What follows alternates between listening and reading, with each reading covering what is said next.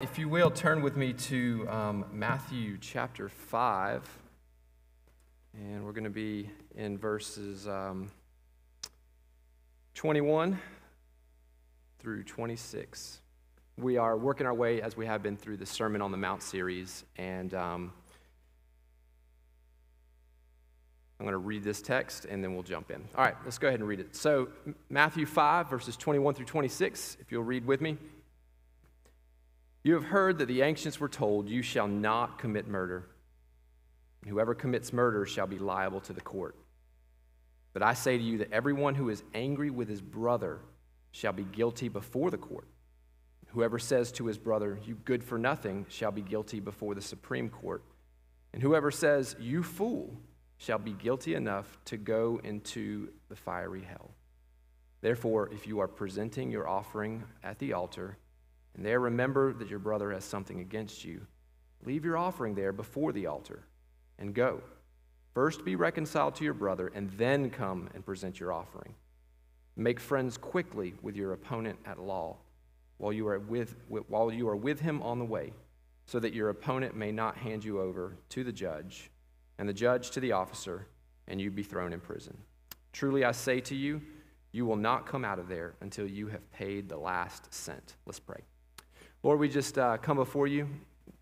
Your word is a light unto our feet and a lamp unto our path, Lord.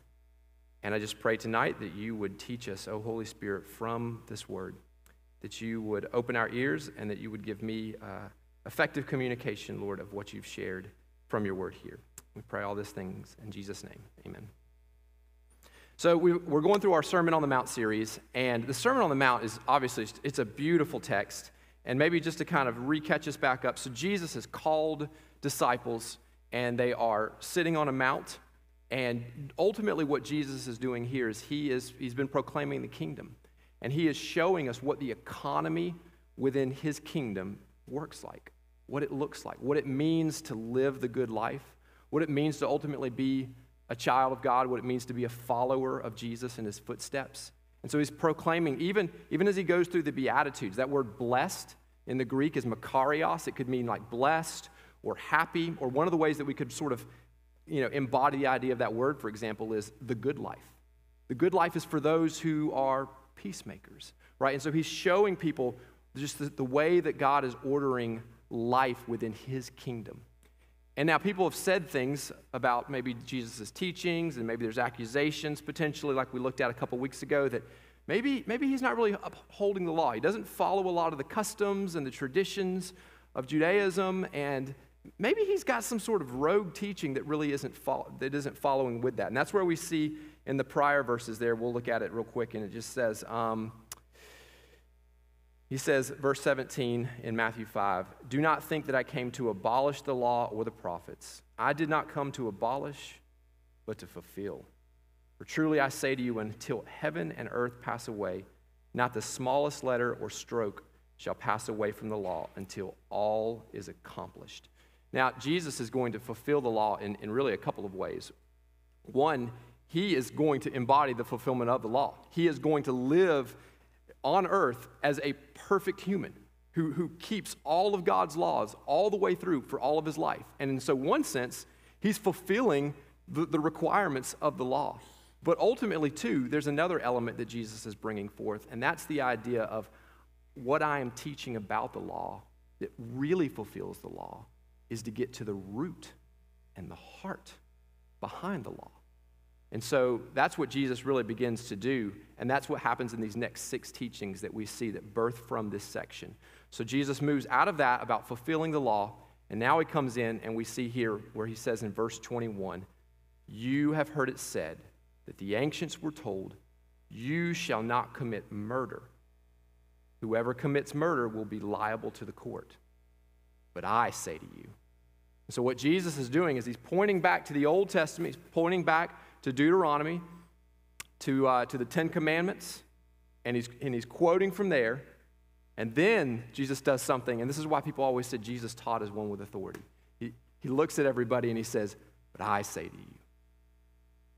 And Jesus is basically unpacking the idea of what those commandments really are, what it truly means to embody and keep and follow what these commandments are at their core, at what they're really after. Not outward conformity, not legalism, but something about the heart behind it at its very core, which leads us to break things like murder or like adultery or like the dishonor of our parents. But ultimately, they trace back deeply into the very heart itself. And so Jesus is going and he's unpacking these ideas for us. And so let's just take a quick look. Now, Jesus is about to get into the idea of anger. So he says, you've heard it said, the ancients were told, you shall not commit murder, and whoever commits murder will be liable to the court. But I say to you that everyone who is angry with his brother will be guilty before the court. You murder, you're guilty before the court. You're angry, you're guilty before the court. And in some ways, you can sort of feel like, what's going on here? There seems to be sort of a disconnect. Like, is Jesus really elevating this here to this piece and saying that anger is on the same part? Like, what's going on? And Jesus wants to get to the heart of the matter behind it. See, anger it's something that we don't hold and house within our bodies very well. Now, there's a type of anger, where we can, in a moment, feel like a zeal and an anger when we see evil. And when we see, like, if you know someone that is hurting someone else or taking advantage of someone else, there can be almost like this righteous anger. But one of the things about anger that just doesn't work so well is for us to hold that anger and it remain with us. In Ephesians 4, Paul talks about be angry and yet don't sin. Don't let the sun go down on your anger. Because anger, just when we hold on to it for too long, it's a powerful thing. It's a powerful force. And oftentimes when we hold on to it, it has a corrupting trait within inside of us. And so Jesus wants to warn against these sorts of things. And so he's begun to pull anger up and say, the person that murders, at the end of the day, what's in their heart? It's an anger. It's an anger that they've housed, a hatred that has festered its way. And the path to a violent sin like that, it doesn't happen overnight. It's not like somebody woke up one morning and just said, I'm going to go from an ordinary nice person to like a murderer today. I just feel like it. It's about compromised choices. It's about unresolved anger that has gotten into their heart. They've held on to it, and it's led to bitterness over time, and it's begun to fester more and more. See, anger is like a drug. Because when you exercise anger, like be angry about something and then punch something, like that actually, it births something in you. It awakens something in you that begins to grow more and more. Exercising that anger in that way, in an unrighteous way, is not a good thing. It's starting to get its claws into you and own you even more. And pretty soon, that's the thing, is you tend to lean into that even more and more because it can feel good. It can feel like you have control. It feels like you're making things happen. And that anger, just wanting to do something about something, can become this very powerful force and this pressure that builds inside of a person. And then one day it can just erupt. Now, it doesn't always erupt. I think there are people that for example, Jesus has talked about killers, murderers, right? Murderers. And yet there are plenty of people that have had murder in their heart. They just never acted on it. And there are plenty of people on the path to that could go in that trajectory, in that way of becoming one day that. But Jesus wants to elevate up and say, you take another human, another person, and you look at them, a person created in the image of God. And if you start to harbor anger towards that person, you're guilty. You're guilty. And in a way, it's sort of puzzling, but I think maybe one of the ways we can see that growing in a person and how anger can begin to fester and overtake is really in the story of Cain and Abel. We'll just look really quickly there. Let's go to Genesis 4 for just a second.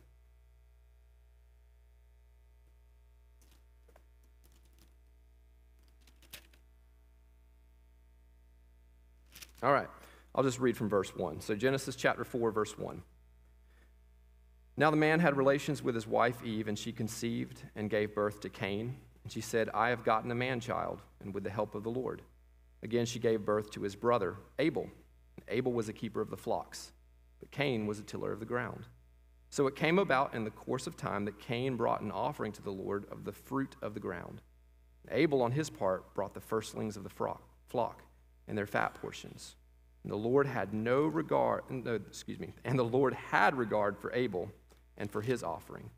But for Cain and for his offering, he had no regard. So Cain became very angry, and his countenance fell. Then the Lord said to Cain, why are you angry? Why is your countenance fallen? If you do well, will not your countenance be lifted up? And if you do not do well, sin is crouching at your door, and its desire is for you. So we have here just a story of, and we're not given all the details, but at a very grand scale, we have Cain is angry. Cain, in the next verse or so, kills his brother.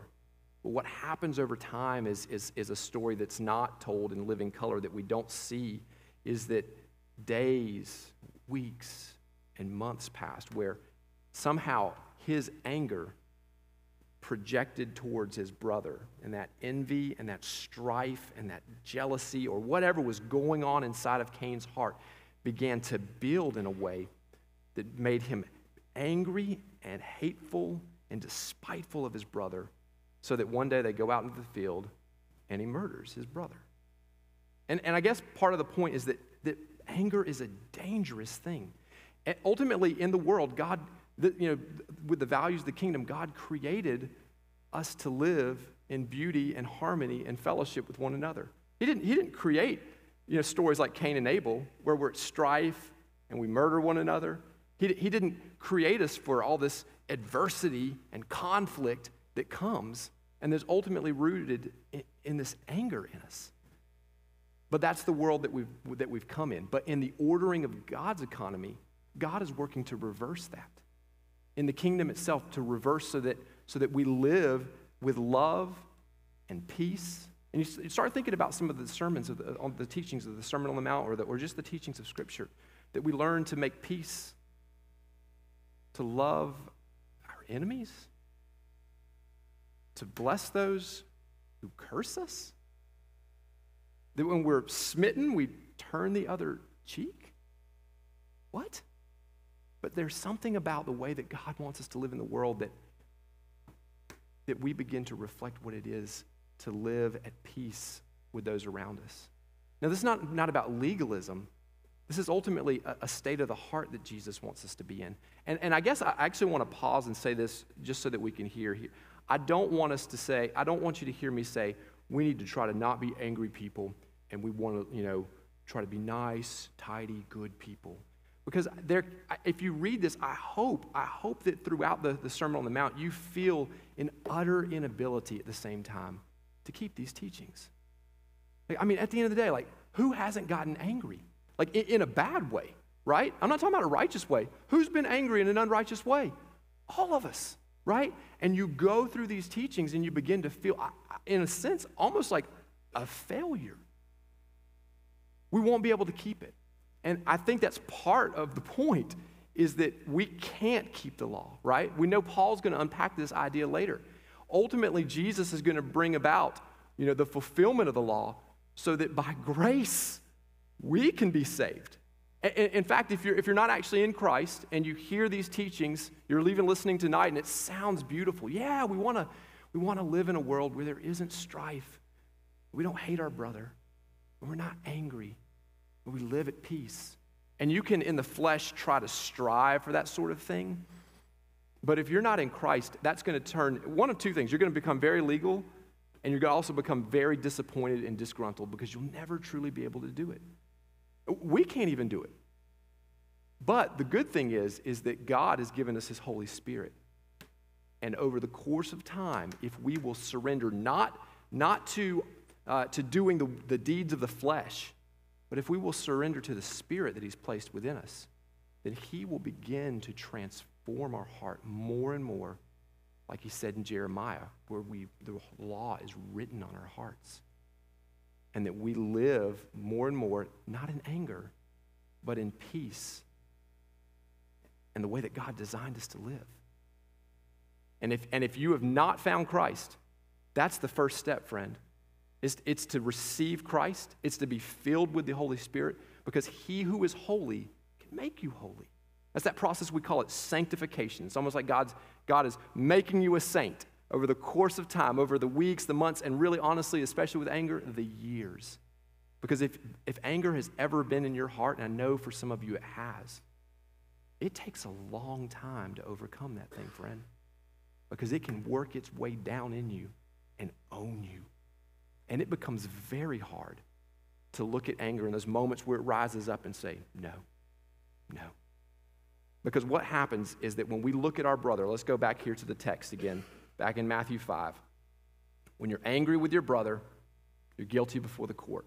What often happens is that when we hold on to that anger and that little voice in our brain starts to go on, and we begin to look at a person and we harbor feelings towards them, we might even almost imagine actions they commit against us or things we would say at them, and all sorts of things begin to play out, and we might begin to almost demean them. And name calling, and all the thing, and all of a sudden looking at all the things that they do wrong in life, attributing just almost looking out, and all of a sudden it's like you've created this target in a person. It might not even be a real actual image of who they are. It might not be a real reflection of who they are, but that's who you've built them up.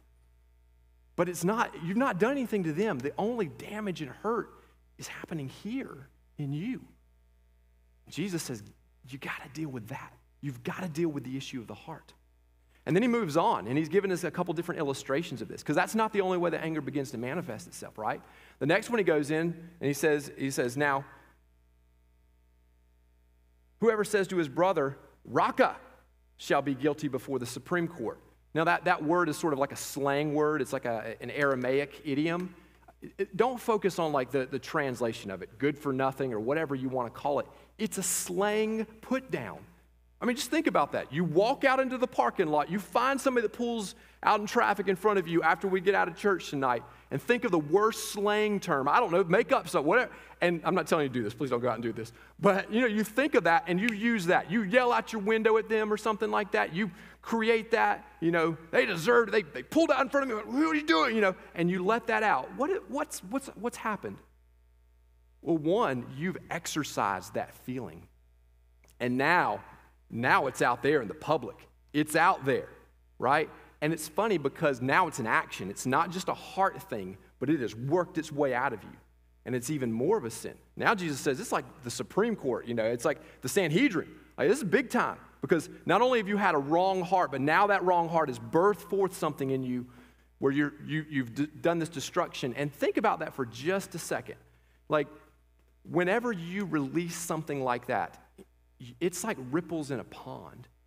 It doesn't just go unnoticed. It creates something. If somebody offends you and you lash out at them, then what's happened? They've received that, right? And then how are they going to respond? Well, they can respond a couple ways, but usually when you yell at somebody something, most of the time they get angry. Now, they may yell something back at you, or they may just sort of absorb it. But what you've done is you have all of a sudden created this strife, and you've released something, if you will, into the world, right? You've contributed to all the sin and the strife and the conflict that's floating out in the world. Now you've become even more of a participator with it because you've let that out into the world. And you're also guilty. And that person, not only is it messing with you, now it's going to mess with somebody else. You ever had somebody yell at you, say something to you that you didn't like? It's hard to get that out of your mind. It's hard to get that over something like that. And all of a sudden you can carry that. Man, I should have said something. I should have done, and all of a sudden that person is carrying this weight. And they go into their next confrontation carrying that. Not only is it going to affect the rest of their day and these different things, people can carry that with weeks sometimes. Where you just think about I should have done it. And all of a sudden you become, let's just play that out for a second. Now that person is a defensive person. People will not do that to me ever again. I will never let something like that happen again. And all of a sudden, now what have you done to your brother? What have you done to your sister? What have you done to them? Now you've unleashed something on them, and not only are you angry, but most likely they're angry. So anger can beget anger. And we've probably, you've seen this play out. If you've got kids, you see this play out sometimes, right? And, one says, you do, right? You started it or something like that. And the other goes back, do, right? And then it's like, do. Just kind of back and forth. And it's like, is this ever going to stop? It's just like this endless cycle. Well, think about that. Like, you call somebody something. You use an insult. And then they insult you back. And then you got to one-up that. And then they got to one-up that. I was talking to a friend years ago, and he was in a business partnership he entered into with another brother in Christ, both believers, and they both were friends. Their families were friends. Their kids played together, and they opened a business together. They were all excited about it, and opened this business, and they got it started, and the business was doing pretty good, and this one person had experience in the industry. The other person was kind of like, I'm just getting in it, just to kind of, it seems like it's a good idea, and then we'll also invest in it. And so money is involved in things, and the business did okay in the beginning, but the one person, let's say party B over here, didn't think it was doing good enough, fast enough, and they were getting a little bit worried about their investment, and so there became exchanges of, first there were feelings, I'm sure, on both sides, and then there were exchanges of words, and then there were exchanges of texts and emails, and then there were things said to the other person's spouse, and it began to build. And my friend was telling me, he said, it got ugly. And it wasn't until a moment that we just both kind of the light went off and said, what have we become? What are we doing? We used to be friends. We're both believers. We love the Lord. And what are we doing to one another? What are we doing to our families? And they could see how anger was overtaking them and destroying them, destroying their relationship. And it had to take at least one of them to say, no, time out. We need to take back from here. We need to be sober, friends, to what is going on in our heart. We need to be sober, not just about our actions and that we release, but also just at the very core, the state of your heart. What's in your heart? What goes on when you're offended? And notice here, it's not about the other person. There's a great book I read years ago that talked about that. When you're offended, you need to deal with you. You can't fix the other person. Depending on the situation, you might be able to get authorities involved. But most of the time, you can't. You can't fix the world. You can't make everybody drive right, okay? You're not going to solve all the problems of the world. You're not going to fix everybody. You're not going to make everybody act right. People are going to break the rules. People are going to get ahead. They're going to do wrong things. And you're going to be mad about it. So you're going to hold on to that anger? You're going to take it in your own hands? You're going to do something about it? Or are you going to let God be God? God says, vengeance is mine. I repay. It's not your job. God is concerned not about you saving the world, but about your heart and what you are living in this world, what you're reflecting. Because if you're going to be a follower of Jesus, then Jesus doesn't want you releasing strife and anger, and he doesn't want it in your heart. He doesn't want it destroying and owning you and your mind and tearing you down and making you into a person that doesn't reflect God's glory. You're not able to. You're not positioned to be those things because you've harbored it in your heart, and it's bringing judgment upon you. You got to deal with it. So anyway, we go with just one more here, and we see here another illustration where he says, you fool. The one who says, whoever says you fool shall be guilty and go before the fiery hell. In the Greek, that word is moros. It's like our English equivalent today of moron, right? Back in the ancient times, words can kind of change their meaning, but it really was somebody that it was a very big insult. I feel like moron might not be quite an insult as much today. It almost questioned their mental capacity. It was like a put down on someone. And that think about that just for a second, because I think we see that play out today as well, where sometimes we're angry at someone and we almost can dehumanize them. We almost look for ways. Maybe we don't yell a curse at them, but we start to almost attack. And how often does this happen? You see this with teens a lot, social media, right? Where you can get someone and you just almost attack their character and this is a person created in the image of God. You may not like them. They might not even be like a good person. Like, do you really want to be that? Like, because when you start to do that, you begin to come after someone in that way, almost attacking in that sense. You're coming at someone that God created and that he loves. And you're tearing and stripping them down of their humanity. And you're treating them like you would treat a dog that you're mad at. We can't do that. So Jesus is going through, and we see him he's going to give two illustrations for us that he's going to talk about. So he wants to just get us to the heart of the matter, what it is to live, how anger cannot be something it doesn't house in our bodies well, because it has all sorts of destructive impacts that begin to take place within us. And so we begin to see here, Jesus is also now going to say, therefore, verse 23, therefore, if you are presenting your offering at the altar and you remember your brother has something against you, leave your offering before the altar and go. First be reconciled to your brother, and then come and present your offering. So Jesus, if you've ever had an argument before church, you probably understand what this feels like. Like if you've ever, gotten in the car and, this is like the famous classic story. Everybody's like chaotic and you're like, and everybody's mad in the car and things are going on, and you get out of church and you're like, hey, everybody, and you got the smile on and praise the Lord, right? But at the end of the day, if you've ever been in that situation, does that just not feel in your own heart sometimes like, I need to go take care of that thing? And that's just a very surface level thing. But here this is describing an offense, right? If you're coming in to worship, you're coming in with an offering, and you remember like, there's that thing. I know that's not right. And I know our relationship, there's that. And I said some things or I did some things, and maybe they have a good cause to have something against me.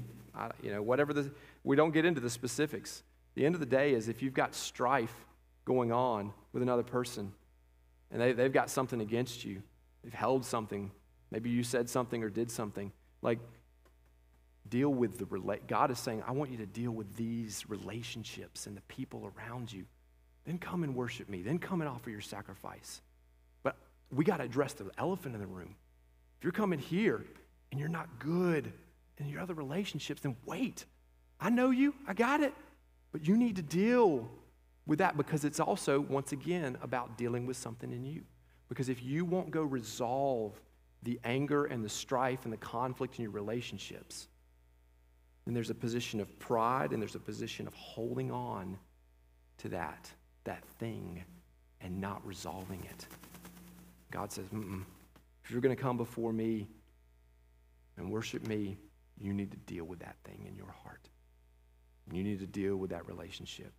You need to, if you said some things, that needs to be addressed.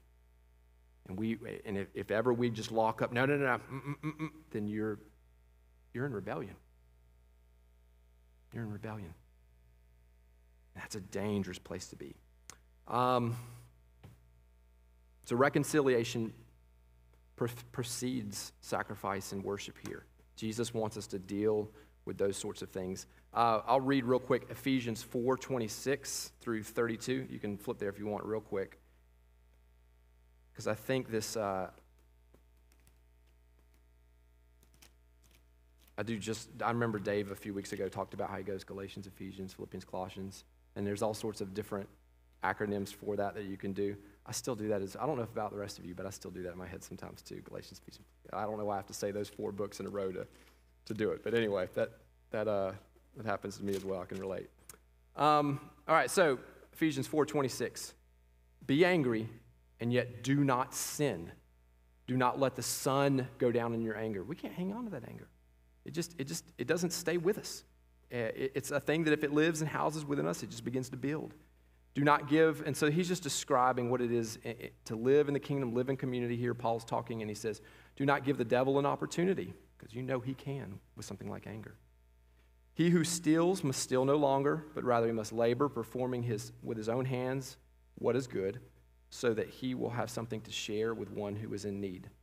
Now, let's go to 29 and look at these few. Let no unwholesome word proceed from your mouth, but only a word that is good for edification according to the need of the moment, so that it will give grace to those who hear. Like, let your words, like, not words that tear down, not words that dehumanize, not words that put out strife in the world, not those kinds of things. Words that edify. Because you don't want to grieve, verse 30, don't want to grieve the Holy Spirit of God, by whom you were sealed for the day of redemption. That's right, as a believer, you have the Spirit of God in you. Live in line with that. Live out the values of the kingdom. Live out the economy that God wants us to live out. Let all bitterness and wrath and anger and clamor and slander be put away from you, along with malice. So there's that idea of just you've got to release. And so when that's holding on to you, Jesus is saying that's a dangerous thing. It's a serious problem. You've got to address it. The same story comes up one more time here where Jesus gives that illustration. He says, also, verse 25, make friends quickly with your opponent at law while you are with him on the way, so that your opponent may not hand you over to the judge, and the judge to the officer, and you be thrown into prison. Truly I say to you, you will not come out of there until you have paid the last cent. There's something interesting going on with this part of the story, because Jesus in his illustration is almost making it until you have paid the last cent. There's an idea of money, which means that the conflict almost seems like something over money, like somebody would go to debtor's prison. And yet this is a conversation about anger. And so it's a little bit of a funny way that he unpacks it. And I think maybe what it is that sometimes even over money or different situations of life, things can get very heated. And, without getting into the details of this and the story of all of this, is at the end of the day, Jesus says you got to deal with it. Make friends with your opponent. Go resolve the matter. And then he talks about this very last piece, and I just want us to look at this illustration. Truly I say to you, you will not come out of there until you have paid the last cent. And Jesus, ultimately, judgment. Deal with it. And if you don't, you're going to get thrown in prison. And just watch the timeline through here. You won't get out until you've paid the last cent. And I think ultimately what we see going on here is deal with this, because it only grows. And all of a sudden you can find yourself in a situation where you're in deep. I heard this story one time. It was a court case where a hockey dad had been found guilty of manslaughter. So, youth hockey game, two adult dads after the game get into a confrontation. And the confrontation gets heated back and forth, name calling, things like that. These are just two suburban guys. Woke up that morning, didn't think this was going to go on. But there's an altercation, and then there's a fist fight. And one of the guys hits the ice, and the other starts to hit him. And with the ice in the head, one of them dies. This is a true story. And that guy's dead. His kid's lost his dad. There's another guy with blood on his hands. How did he wake up that morning and get there? And he went to prison for years. In a moment, everything changed. And anger can become this thing that is serious. And I know in here, whether you just have a little bit of anger or a lot of anger, some of you have struggled with anger in your life. And for some of you, I think this story, it really hits home. I've been in places and seasons like that where I've struggled with it, and I felt how it can own you. It can get its claws in you, and it can like control your mind and your thinking, and it carries over into other situations so that you become even sometimes a short-fused person. It changes you. And then you're a person that reacts in situations. And now you're releasing things into the world. You're not acting like a child of God. You're not acting like a citizen of heaven. You're not acting somebody that says, this is what the kingdom's like. This is what my Father's kingdom's like. This is what we want to live like. But your relationships struggle. You struggle. Anger shouldn't own you like that. It shouldn't destroy you like that. It shouldn't destroy others around you. It shouldn't fester in your soul. And at the end of the day, it's not just about murder. It's about the anger that leads to those kinds of things. At the end of the day, Jesus says, we always look at the high thing and say, well, I didn't do that. I must have been a good person. No, I don't want you releasing any of the junk in the world, because you might create the next person who harbors anger in their heart, and then it festers and builds. You want that on your hands? You want to release that into people? No. We want to be the resetters of that. The God who has called us to love our neighbor as ourselves. God has called us to seek peace and pursue it. And so ultimately, one day, Jesus would go and he would be accused, and he would be beaten, and he would be spit upon, he would be mocked, and people would then nail nails in his hands, hang him up half naked, and then he had the ability to say, Father, forgive them. They don't know what they're doing. And if Jesus could show and illustrate that for us, then the call is so beautiful and wonderful for us each day to seek to be like that in our lives, but not in a legalistic way, friend. What I want to say to you is that if you're struggling with anger, just let me very practically say this. If you're struggling with anger, obviously the first thing to do is to put it before the Lord, to cry out to him, to turn and repent. God, I did wrong. And if you've got bad relationships, you need to resolve those as well. But the way to start getting the claws and the foothold of Satan out of your life, the way to get anger out is to begin to put it before the Lord. And friends, sometimes it might take time. Sanctification is a process. And man, is it slow sometimes. But we've got to constantly just put it before the Lord. Put it before the Lord. Put it before the Lord.